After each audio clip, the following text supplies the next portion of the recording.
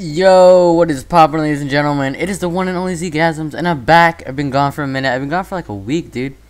But I'm back, and I got a shitload of freaking Counter-Strike information that I need to go over. If you didn't know, that last video that I put up, it actually was some old Counter-Strike info. It was about a month old.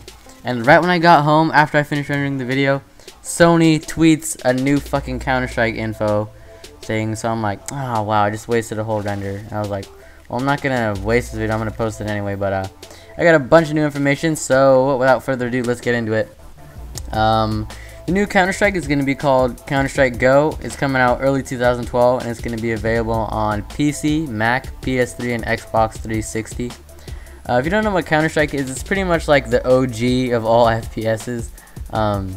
It came out in like August 1999, and it sold a lot of copies. It sold like 25 million copies, and it was just an outstanding hit. A lot of people loved it, and a lot of people still play it to today. Like at any given moment, I think on Steam, like 100,000 people are on Counter-Strike, which is still a lot. I mean, that's as many as Modern Warfare 2, and which is pretty insane. But right here, you're gonna see a picture of the engine, the old engine. Valve really tweaked the engine a lot.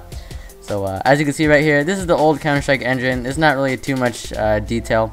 But on the new engine, right here, they add a lot of shadows, detail, textures, and they really made it look phenomenal to kind of give it that next-gen feel that everyone wants, because, you know, there's numerous people out there that always complain, oh, the graphics aren't too good, I'm not going to buy it. So, which is pretty cool. It's nice to see that Valve knows that the bar for graphics has been set, and they're meeting that expectation. But, Counter-Strike is pretty much a 5v5 mode, and they have two main popular modes. It's bomb defuse. Sorry, I had a little brain fart there. Bomb defuse, which is pretty much like search and destroy. And then they also have hostage rescue, which is pretty much self-explanatory. Look at that block shot. What the hell, man? But it's pretty much 5v5, and they're awesome game modes. If you haven't played Counter-Strike, I really suggest picking it up. But they're also going to be including the 7 classic maps, which include Dust, Dust 2, Aztec, Nuke, Inferno, Italy, and Office. Dust and Office would probably be some of my favorite maps ever, and they're actually going to be tweaking the maps a bit to make them a little bit more balanced, which is nice to see. They're not just like throwing them back in there without even just like not even looking at them. But they're also including 8 new weapons, and I'm assuming they're also including the classic weapons. So the 8 new weapons they're including is Decoy grenades, Molotovs, IMI, Negev, I think I'm saying it right, I don't know, Taser, Tech 9, Mag 7, sawed-off shotgun, and a PP Bison, something like that. But if you want to read it, go ahead and click the link in the description for the article. But they're also adding 2 modes, one's casual and one's competitive. Basically, in Counter-Strike, pretty much if you win a round, you get more money, and you use that money to buy weapons and armor for the next round, so that you're not looking like a scrub with a fucking pistol running around. But in casual mode, money's no object. It's just a friendly game.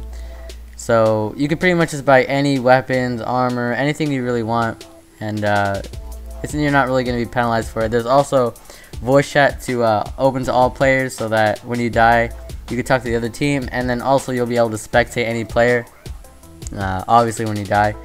And casual mode, Valve said it was introduced so that new players could help get a feel for what Counter-Strike is about and how to play and all this, and just introduce them to the community.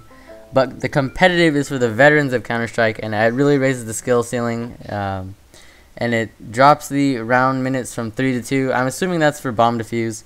And it drops cross-team chat when spectating, and also you can only spectate your team, I think. I'm not quite sure about that one. But also, money is earned to buy weapons and armor for the next round, which is very important.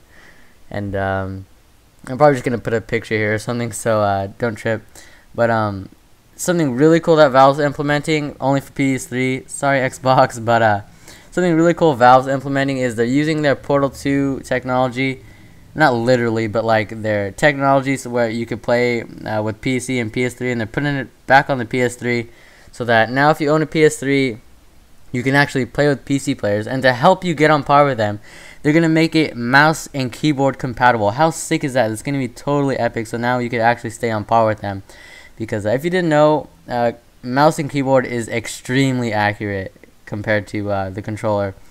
And it's going to be really interesting. And also, they're going to organize players by their skill level so that you won't be versing complete noobs. And you'll actually be given a competitive game every time, which will keep players coming back and helps keep the community really keep playing their game. And it adds a lot of replay value. And yep, just hope it gets a lot of good feedback. And I'm really looking forward to this game. It's coming out early 2012, like I said. And thanks for watching, guys. Links in the description if you want to read the article. And see you to the next video. Leave a comment and rating if you want to. Peace.